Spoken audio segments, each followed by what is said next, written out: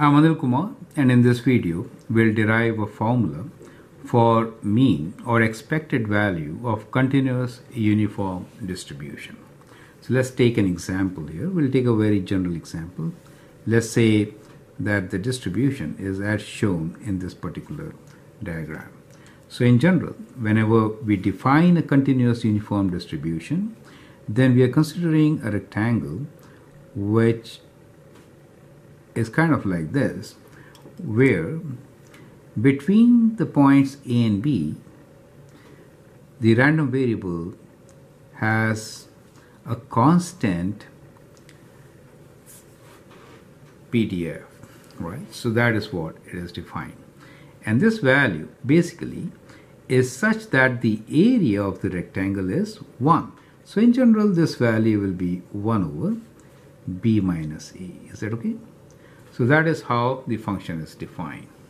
So the definition of the function is that f of x is equal to 1 over b minus a for x to be between a and b. Is that okay? N is equal to 0 otherwise. Right? So it is 0 otherwise means kind of like this. So that is how continuous uniform distribution is always defined. Right? Now we need to find the formula for mean or expected value. Some of you may be aware of integration. We are going to use integration to derive the formula. For mean as such, you can visualize here is kind of center value. Is that okay? So the mean is center value. So what do we expect? So we expect mean to be right in the center. Is that okay? So basically from symmetry, we can say from symmetry, we can say mean or expected value, right, mean will be written as mu, will be equal to half of this means, center value means a plus b divided by 2. So that is the formula, right? Now, some of you could understand our derivation who have done integration in calculus. So, but that's the formula which we are going to derive, right? So what we are saying here is that the mean or the expected value is equal to the sum of all this, right? So we'll do integration of this over the entire region. So we can integrate, that is sum minus infinity to plus infinity of x times f of x d of x. That is what it is. The function as such is defined as 1 over b minus a. 1 over b minus a, right? So that is how we have defined f of x, right? That is how the function is always defined. So b and a both are constant. B minus a is a constant. Since it is a constant, we could write this as 1 over b minus a integral. Now, if you see this integral, then in all other values it is 0, right? So this integral is basically from a to b, since the value is 0 for f of x. That's the definition of f of x, right? So it has a value 1 over b minus a only between a to b interval, right? So I should have written here itself a to b, but let me write it down now. Strictly I should have written it there. So it is x d of x, right? So the integration formula for x is x to the power of n divided by n, right? That is the formula which we are going to use. So 1 over b minus a, and this is x 1 plus 1, which is 2 over 2. So that is the integral of x from a to b. Is that okay? So that is how we get the integration part of this.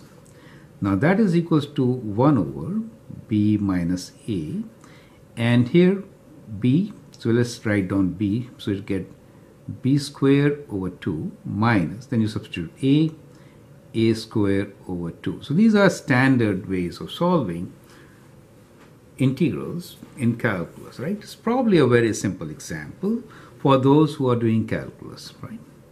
Now, so b square minus a square, you know, is b plus a times b minus a. So we'll just simplify this as b minus a times, let me write down this as 2 is the common denominator, right? And b square minus a square could be written as b plus a times b minus a, correct? So at this stage, we can always cancel this to get our result, which is b plus a divided by 2. Do you see that? So that is the mean for us. So we have derived this formula, which is mu, or expected value, equals to b plus a divided by 2, right? So that is the formula, and this is a very simple derivation, especially for those who have taken up calculus, correct? We have only used a very simple technique here, and that is that if you have an integral of let us say f of x equals to x to the power of n. In that case, integral of f of x dx, that is x to the power of n times d of x, from limits a to b will be x to the power of n plus 1 divided by n plus 1, correct? And these are the limits, so what we do is we just put a bracket here from a to b. And to calculate this, we'll first write b for n, okay, and then, x, and then a for x. So like we did here. So that's the formula we used. And at this stage, we have used difference of square formula, which is, b square minus a square could be written as b plus a times b minus a, right? So that is our factoring technique. So we have used two formulas here. One, the factoring, the other one, the integral formula for a power function. Is that okay? So with that simple calculations, we get our derivation. But I hope it is very understandable that the mean should be midway between a and b, since the uniform distribution, right? It's always constant. So we get average of these two, which is a plus b divided by 2. It makes sense, right? So I wrote b plus a, but it's the same thing, a plus b divided by 2 or b plus a divided by 2. I'm Anil Kumar. In the next video, we'll actually find the formula for variance, which will be slightly more complicated, but important to understand, okay?